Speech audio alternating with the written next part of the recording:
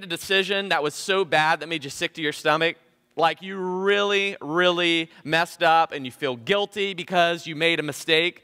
There have been a lot of things in my life that I have done, unfortunately, that have given me that kind of like gut-wrenching feeling. And that's true of our entire life. Whether you're a kid that's disappointing your parents or letting someone down, or you're a college person who's paid all of this money for school and you end up getting a failing grade and so you got to take it over again. Or maybe you move into adulthood and you get married and you disappoint your spouse or your kids and the people around you.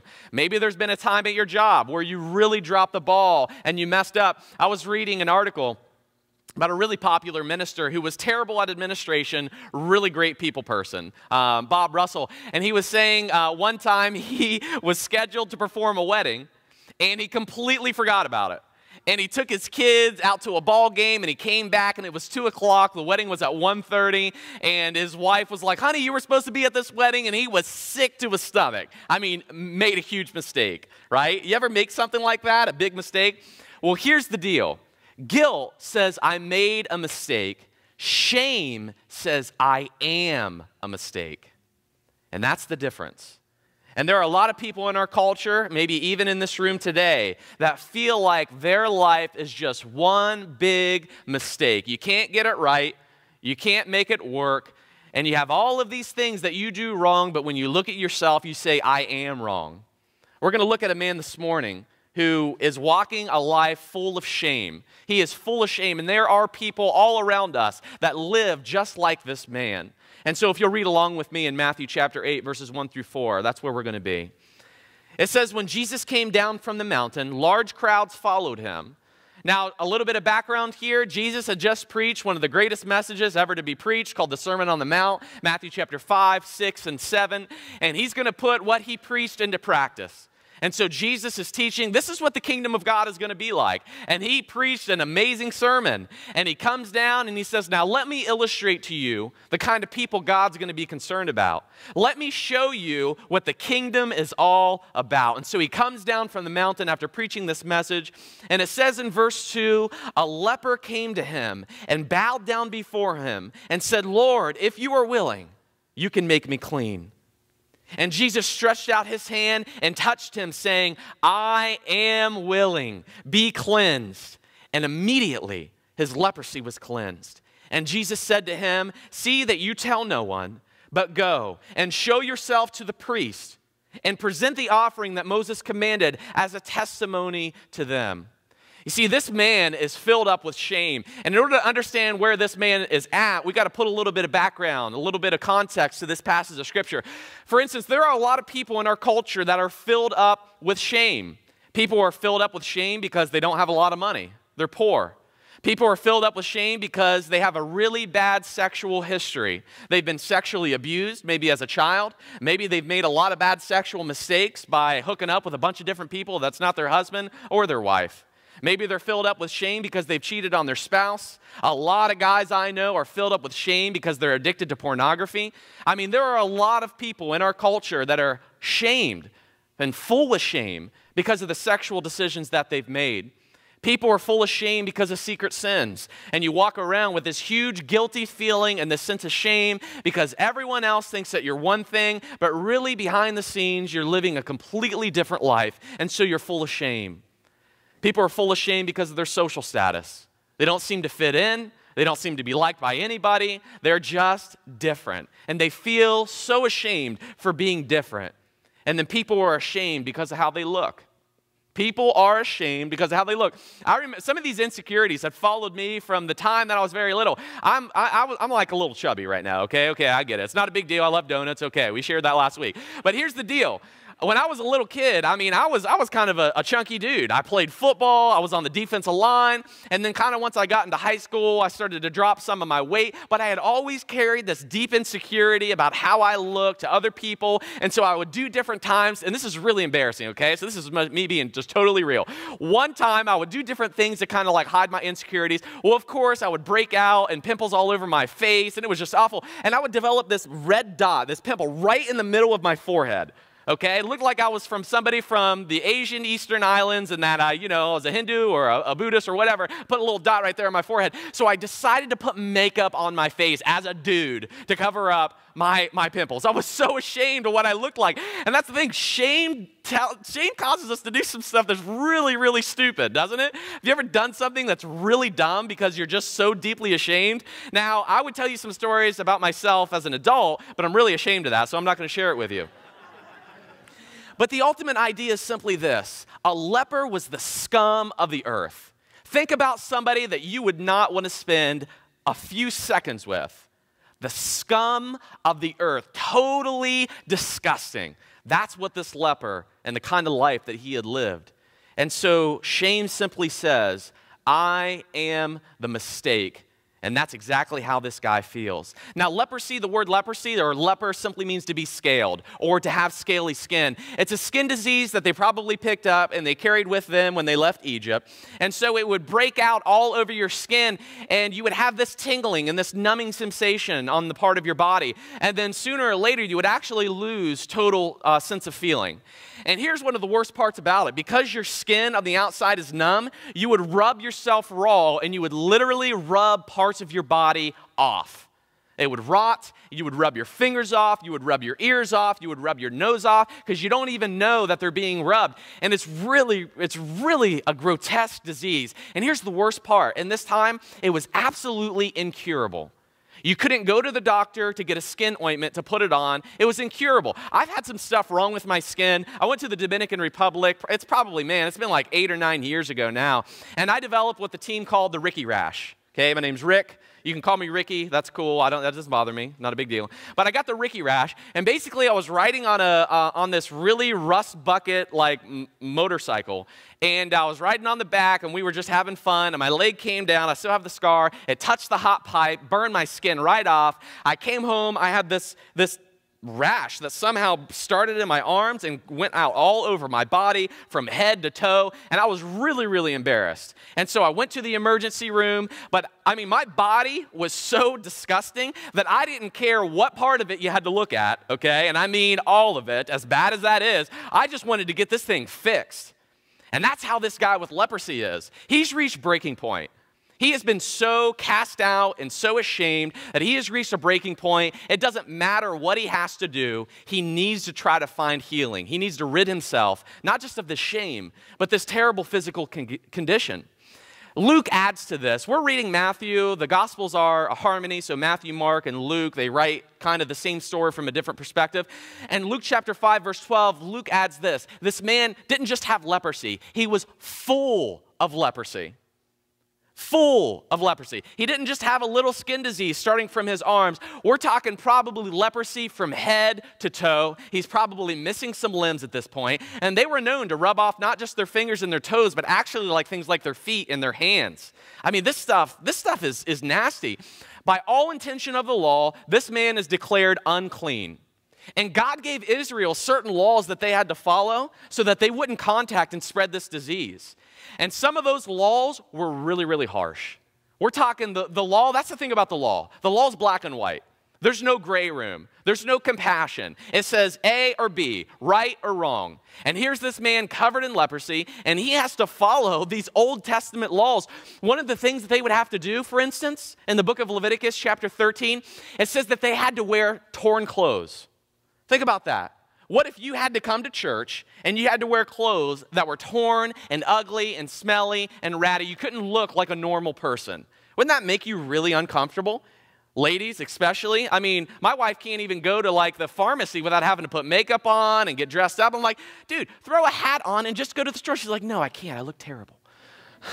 I'm like, no, you don't. She's like, that's why you could just put a hat on. I'm like, I don't look terrible with just a hat and shorts and a t-shirt. I don't get it, but hey, whatever. So I'm the one who usually runs out. I mean, but think about that. They had to wear worn clothes. They had to have their hair unkept. Ugly. That's simply as best as you can get. Unkept. They couldn't put gel in it. They couldn't iron it or wash it. I mean, the hair was just disgusting looking. It was a frazzled mess. And even worse than that, when they had to approach people, they had to cover up their face and they had to shout. This is so embarrassing. They had to shout out, unclean, unclean, as people came around them. You want to talk about humiliating. You want to talk about a life full of shame. Think about your deepest, darkest secret, and you having to shout that out anytime you came around anybody. Pornography, porn addict, adulterer, thief, liar, hater. I mean, can you imagine how embarrassing and humiliated this would be? I mean, we laugh a little bit at maybe the situation and we apply that to ourselves, but we are talking about humiliation 24/7, never get a break. Not just that, but you are ostracized from your community. No hugs, no high fives, no pats on the back. Nobody wanted to be around you. Nobody wanted to look at you. You couldn't go around your family or your friends. You couldn't go around your parents. And worse, you couldn't even go into the temple to worship God, completely isolated and cut off from everyone. If you actually read secular history, like the Talmud, for instance, which is the Jewish commentary on the scriptures, and you look at some of the things that the rabbis had to say, certain rabbis developed certain traditions. They would actually not allow themselves to come in 6 feet of a leper. One rabbi bragged how he would throw stones at the lepers to keep them away from him. And one specific rabbi documents this. He says, I wouldn't even buy an egg in a market if I knew a leper was there. I mean, we are talking about real extreme, harsh treatment of people who are lepers. Josephus, who was a Jewish historian, said this. He says, lepers were treated like dead men. So we are talking about a cultural tradition and practice where somebody like this man we find in the scriptures is so full of shame and hurt that he doesn't think he is lovable at all. In fact, he's not just an unlovable, he's an untouchable. But then he hears Jesus. He hears the sermon, probably, the Sermon on the Mount. He's either heard it himself or he's caught wind about this guy who speaks amazing things with such great authority. And look at what the text says. It says in Matthew chapter 8, verse 2, there came to him a leper. Now, if you were a priest, what was the rule? Don't come near me, because you'll make me unclean. You'll ruin my ministry. I'll have to go through all this stuff, all these ceremonies, all these laws. But yet this leper comes to Jesus. It means Jesus is available and he's approachable to this guy who was unclean. He doesn't operate like everybody else. And look what he says to him. Lord, if you are willing, you can make me clean. Such humility. I mean, think about that. You've had a disease your entire life. You know somebody has the cure. You believe it 100%, but yet you approach them, hey, if you're willing to do this, and I know you can, will you make me clean? Such a humble guy for his situation of being filled with shame. That's what's so beautiful about this man's faith. It's probably one of the reasons why Jesus healed this man, is because he's not just acting in humility, but he's also acting in complete trust and faith. He says, if you are willing, you can make me clean. I believe that you can do this. And there's something to be said for a person who has such deep shame and has been ostracized in every area of their life, but hears about this guy named Jesus, approaches him in complete trust and complete obedience, and says, I know this guy can heal me and make me whole. That's the kind of faith that I want to have. I want to be able to trust God to a certain degree that I don't use my secret sins or my diseases, such as sin, or anything else as a reason to prevent me from approaching him. And so that's what this guy does. If you are willing, I have hope in you that a better life can be attained. You can make me clean. So he's not double-minded. And that's something that we in our culture, we need to rid ourselves of. How can you honestly believe that Jesus is ever going to help you if you're constantly doubting that he will? It's just not going to happen.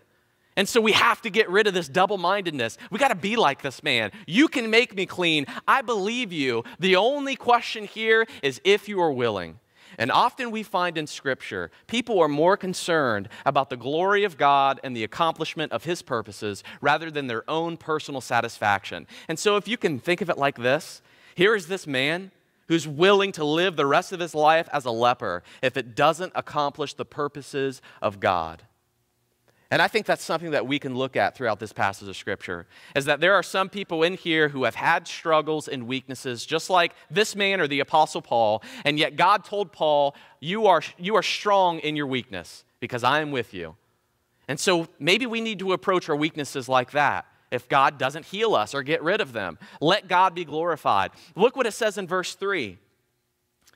Immediately, it says, Jesus stretched out his hand and touched him and said, I am willing, be cleansed. And immediately, his leprosy was cleansed. Here we see Jesus touching the untouchable. What would you do in a situation like that? Let me give you an example. Would you go to a restaurant and eat food if you knew the cook had AIDS? Would you? Would you eat food from somebody that you knew had AIDS? I mean, it's a blood virus. But you think about that social taboo. We don't want to touch people like that, right? That's what we think. We don't want to be around people like that. Well, think about people that have really bad body odor. There are some people like that. They just don't even have a sense of how they smell. Would you give that person a hug? Or would they be an untouchable? Think about people who have had children out of wedlock, for instance. And in our culture, we look at somebody like that, especially Christian culture, and immediately we're like, I don't want to be associated with somebody like that because they have such a poor sexual history. I don't want to be associated with that. Are they an untouchable? I don't know who's an untouchable to you, but I want you to think about in your mind that person that you don't want to be around, you don't want to associate with, you wouldn't give a hug to, and that's your untouchable. What is God calling you to do? What is God calling you to act upon? Who are the untouchables that God is calling you to show compassion to? You see, God is for the rest of us, and sometimes that's a really hard pill to swallow because we like to think God is for everybody that's just like us. And so Jesus reaches out his hand, and he touches him, and he loves him. In the midst of this man having no life, who had to leave his family, beg for food, leave his friends, could never even hold hands in a prayer circle. And yet he comes to Jesus in hope of healing. Jesus says, I am willing. Why didn't he just do it? I mean, Jesus is God in the flesh, right? Why did he have to say, I am willing, be cleansed? Why didn't he just lay hands on him, let him be cleansed and just get on with his life? A few months ago actually, we talked about this woman who had a bleeding problem, and she snuck in the crowd. Anybody that she touched would be unclean. She snuck through the crowd. She grabbed a hold of Jesus' cloak. Jesus felt the power go from him, and she was healed. Why didn't he do something like that? Why did he verbalize, be cleansed? Well, here's the reason why I think. I think Jesus is not only concerned about this guy's circumstance, but he's also concerned about his condition. He wants to heal not just his physical body, but he wants to verbalize, I am for you. I am willing to do this. God wants to bring healing to this man. And sometimes we believe the lie of Satan or the lie of the people around us that think that we are too far gone for God to love somebody or be for somebody like us, when that simply isn't true.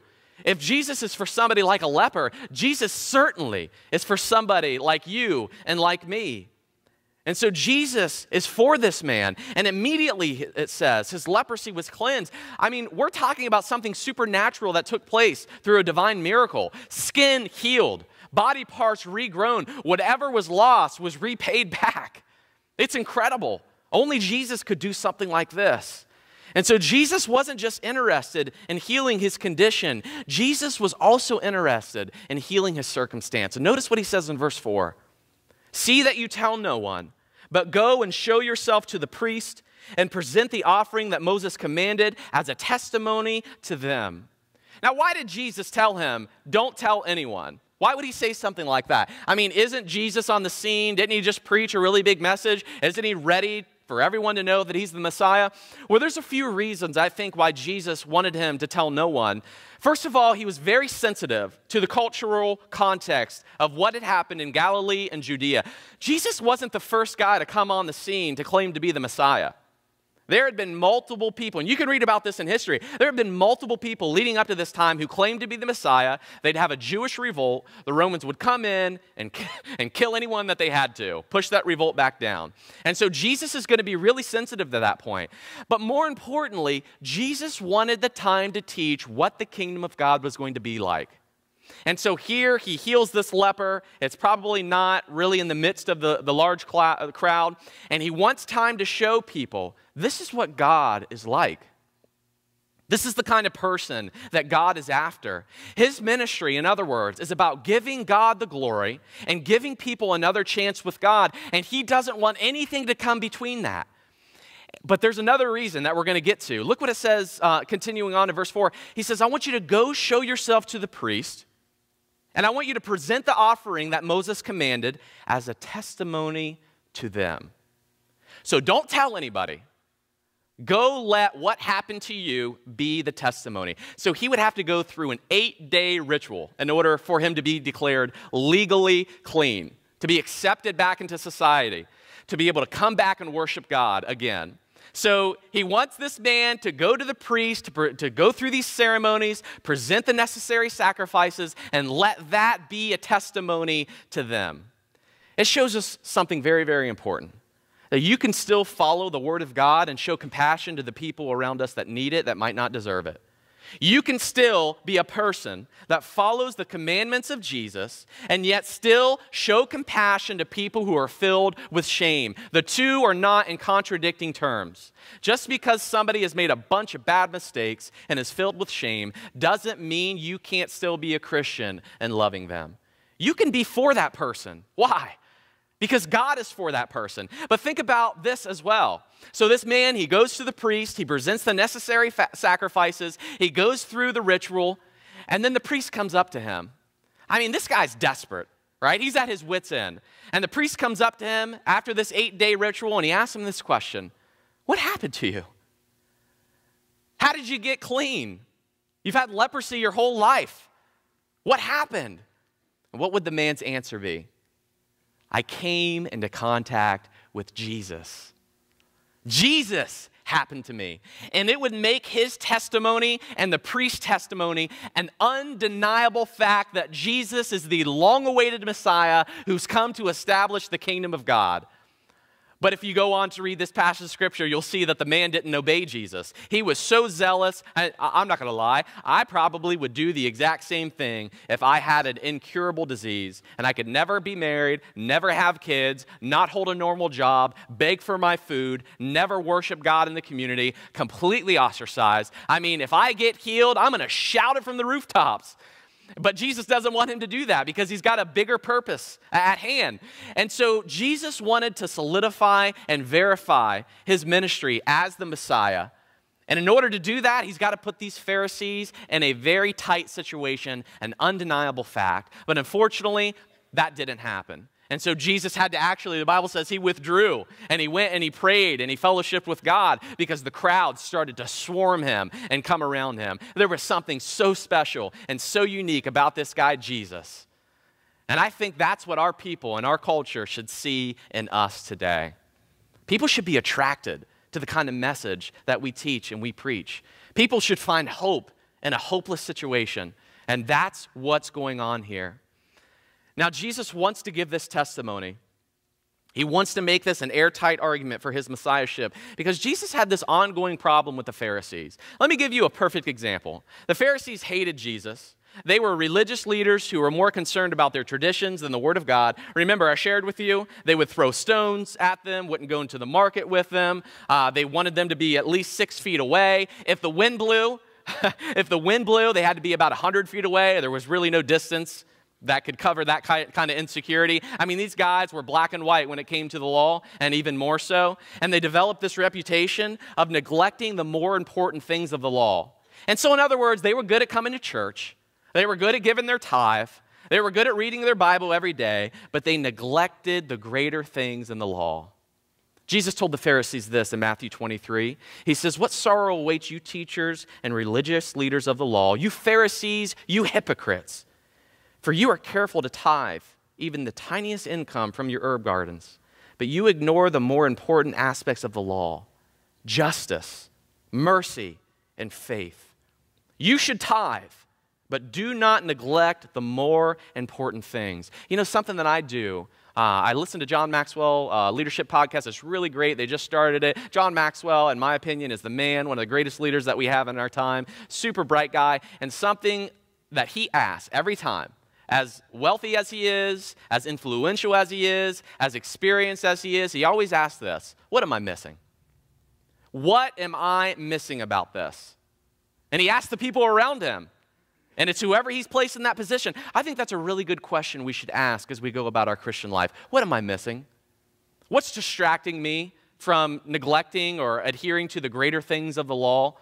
Am I doing the bare minimum, Or am I being compassionate? Am I being gracious and kind? Am I exercising justice? The more important things. Doesn't mean that the other things aren't important or necessary. It just means this. Am I living my life in such a way that I'm missing the heart of the gospel? Am I missing the heart of Jesus and the heart of God? That's where these Pharisees were in.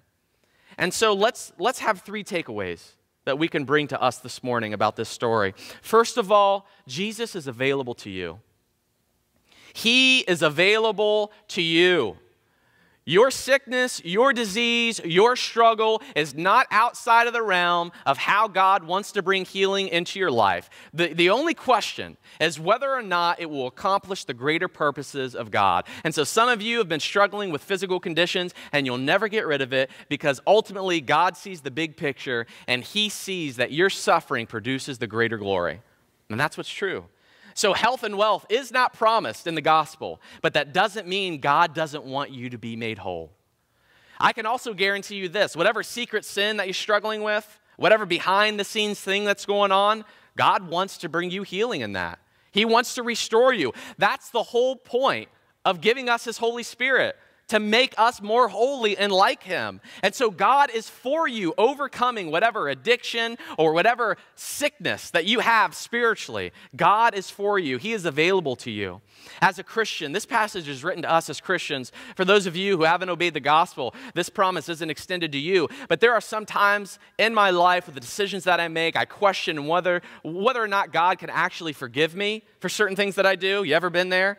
Will God really forgive me this because I've done it 99,000 times? You know what I mean? There's some things you just can't seem to get over. Here's a promise in 1 John 1. If we claim to be without sin, we deceive ourselves and the truth is not in us. Sinless perfectionism. It's a nasty disease that you can't cure because you're a liar. Verse 9, it says, but if we confess our sins, He is faithful and is just and will forgive our sins and purify us from all unrighteousness. And man, sometimes I don't feel like that's true, but yet I trust in the promise of God. He will forgive me if I confess it to Him. So if there's something that you're struggling with this morning and you don't think you can receive forgiveness from God as a Christian, that isn't true. Don't be tricked. Trust in the promises of God. Secondly, healing is possible for you. And so while this man's leprosy was in exchange for healing, our sin was exchanged with Christ on the cross.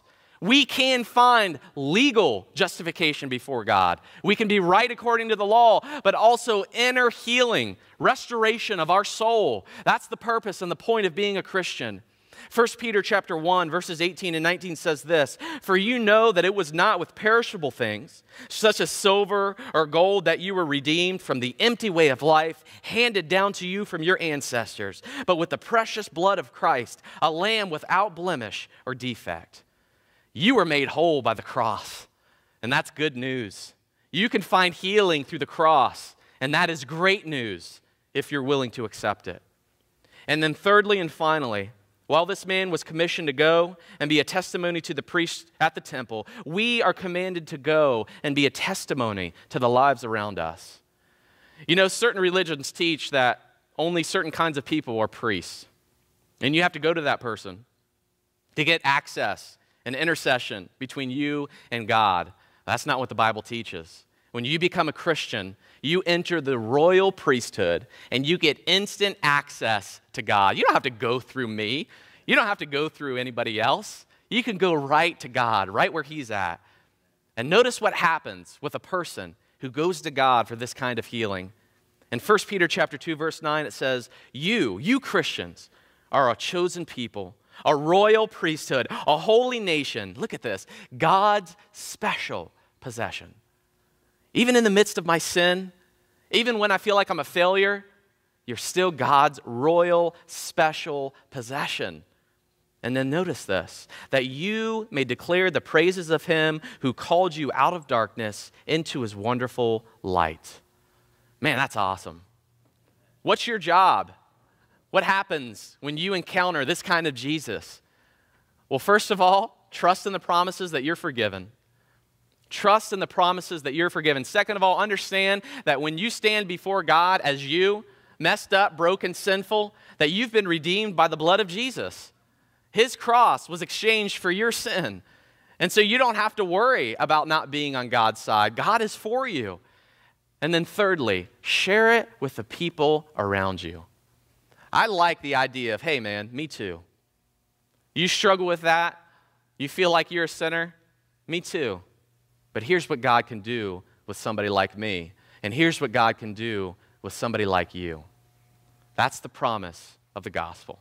Let's stand and let's pray.